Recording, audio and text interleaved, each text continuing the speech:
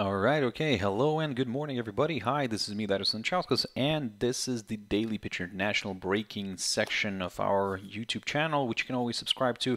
So, look, basically, what I wanted to pick up on today, we have the ECB interest rate decision together with the inflation numbers from the Eurozone. So, yes.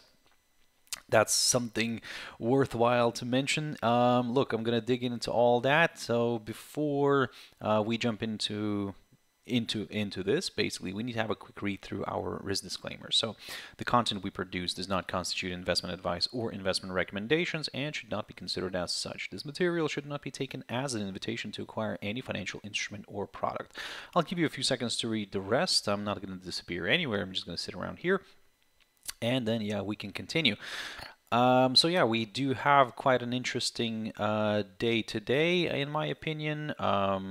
Yes, the main focus, of course, will be on the ECB interest rate decision together with the inflation numbers, but all that in just a bit. Before I go any further, as always, just a quick mentioning of our Easy Markets website, which you can always check out for more information about us. If you have any questions, reach out to us. We'll be more than happy to assist. So, now then, yes, as I said today, inflation numbers are coming out earlier a little bit than the ECB interest rate decision, but yes, I think both events are going to be quite important.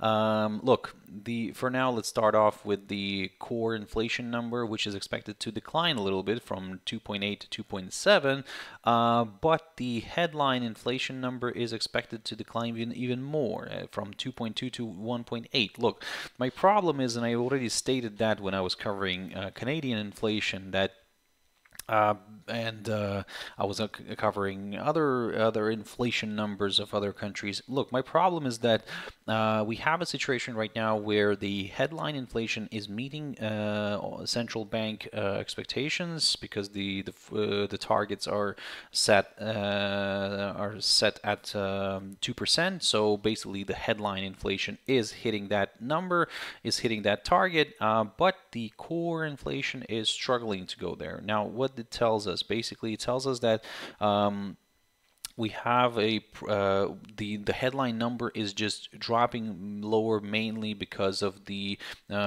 food and energy prices, and mainly actually energy, because energy, as we know, I mean, has been on the lower side. Oil has been on the lower side lately, so that's what's helping to bring headline inflation lower. However, core inflation, which kind of takes into consideration all other goods and other goods and services of the country, that remains elevated. So it kind of remains a bit of a problem. And in a way, I said that before, and I'll say it again, that kind of allows the central banks to justify their cutting spree, their cutting period, this rate cutting period. And look, the ECB today is not going to be an exception. They're going to come out and they are expected to drop their rate by 25 basis points again.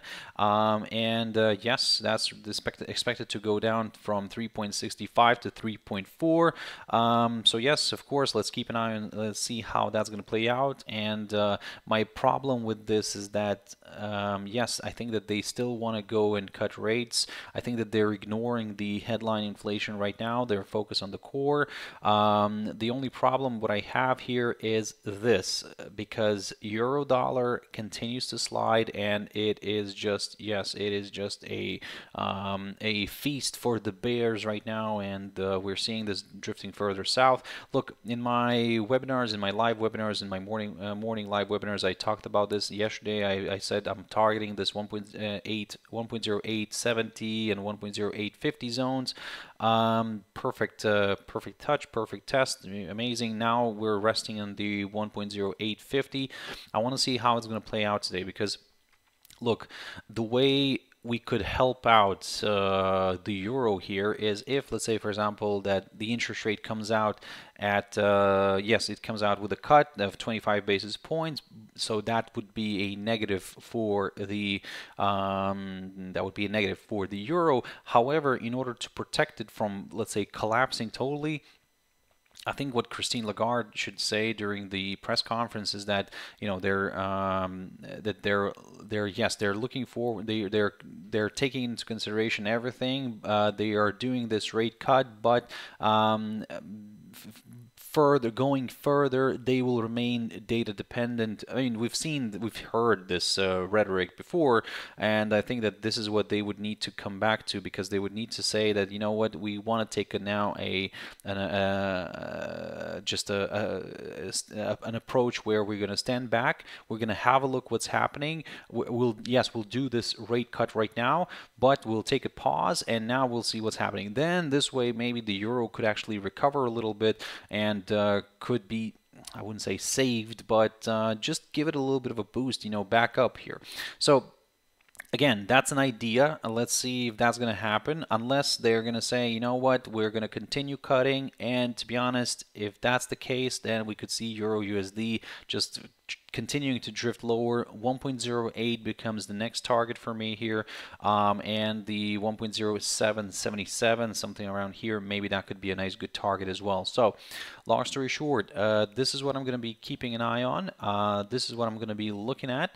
And hey, keep your eyes on the ECB today. Like I said, keep your eyes on the inflation numbers as well. And my little kind of idea here with the inflation number is that if by any chance it ticks up a little bit higher, then we could see, let's say it comes out higher than the forecast, then we could see a bit of recovery. Actually, first we could see the recovery here, maybe a move back up here.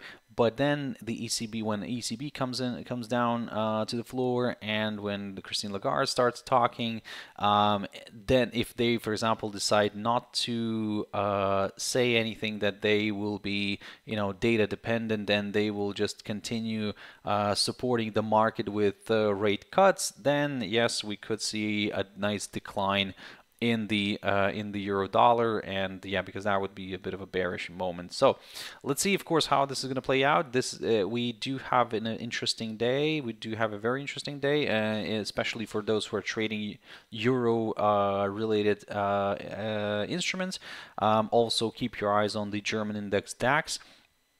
Let me just quickly jump into that one, because that one, yes, created a new all-time high this week, and the question is, can we go for another all-time high? So if we do see, the cut, we do see a cut, but then we will listen into what Christine Lagarde has to say.